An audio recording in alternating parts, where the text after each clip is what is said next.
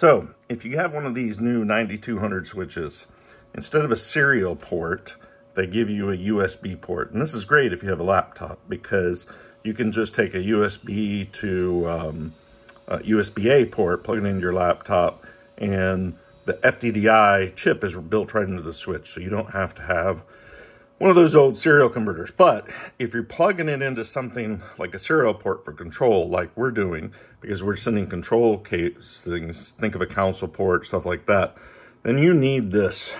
And let me switch it around here.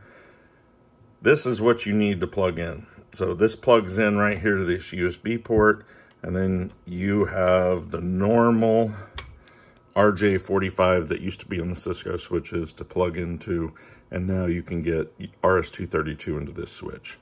The only place I've ever seen that you can order this cable is when you order the switch, it's in CCW to add this cable as well, okay?